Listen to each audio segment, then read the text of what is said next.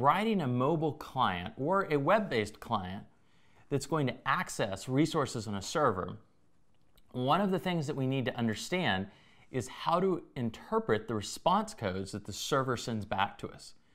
We have to know how to read what the server is telling us happened on the server from the numeric code, because this is a really important part of writing the logic in our client to appropriately react to what took place in the server.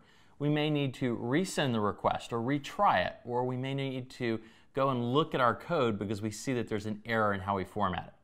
So let's talk about how response codes are formatted and represented in the HTTP protocol.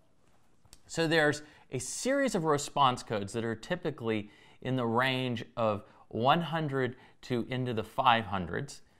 And the 1XXX messages, which you will see, for example, you might have 104 or 105, anything in the 100 range is an informational message. So the server's telling us something.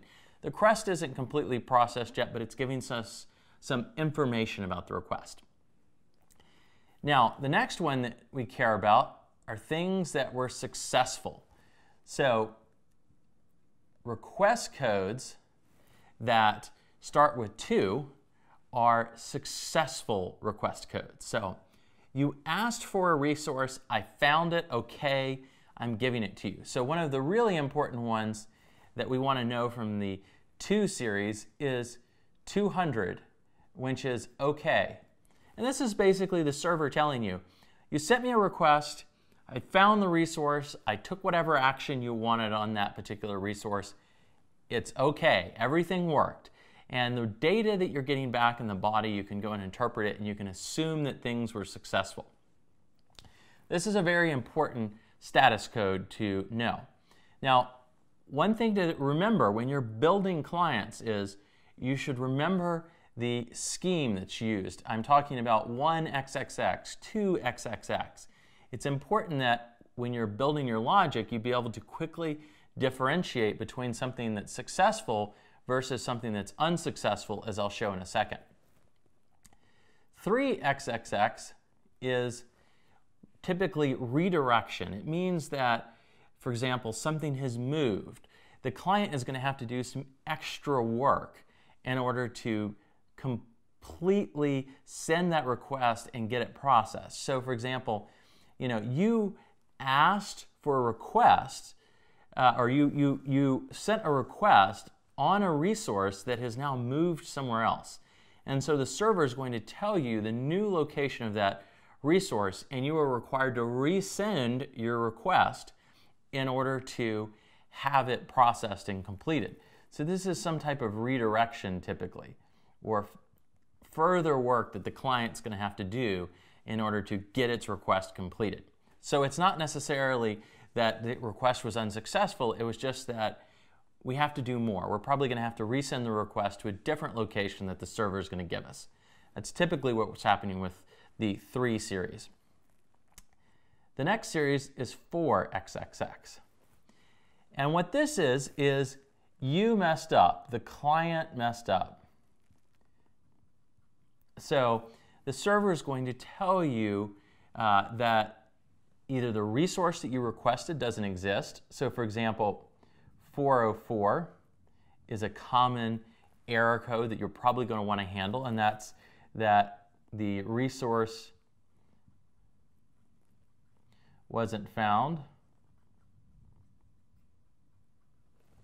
or you may have, depending on if you're sending parameters to the data, you may have a response telling you that you formatted your request incorrectly.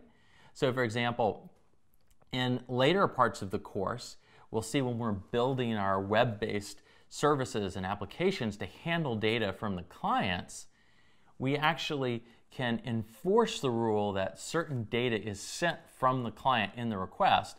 And if data that we expect to be there is not, we can send back a response code to the client telling it that its request was formatted improperly. And then the next series of response codes that we want to be aware of are the 5 series. And what these are server errors. So this is something bad went wrong on the server. So a common one that you'll see is error 500, which is some error took place on the server. You as the client need to know about it because we didn't successfully complete your request, and often the body of the message might tell you information about the error. So for example, if you're building or communicating with a Java-based application, the application may return a stack trace to you in the body of the message telling you exactly what went wrong. Although you typically don't want to do that. You don't want to send too much information like a stack trace back in your response to a client because you don't want them to know that information. For security purposes, you shouldn't be doing that. But it is helpful to have information about what went wrong to some degree. So when you're building a client, you want to build logic that reads these response codes and then takes the appropriate action. So you want to handle the response differently based on the code. So you don't want to go and send a request and then blindly assume that it was correct, read the data out of the request, and for example, interpret that data as an image. You want to read the response code, see if you've gotten, for example, 200 OK. If you have, you can go and interpret that data as an image. If you've gotten 5xxx, you shouldn't interpret that data as an image. You need to interpret it as, some information related to the error that server sent back to you. So you need to understand these response codes for your clients in order to put the right logic in them to evaluate the response that's coming back and determine if it was successfully completed or not.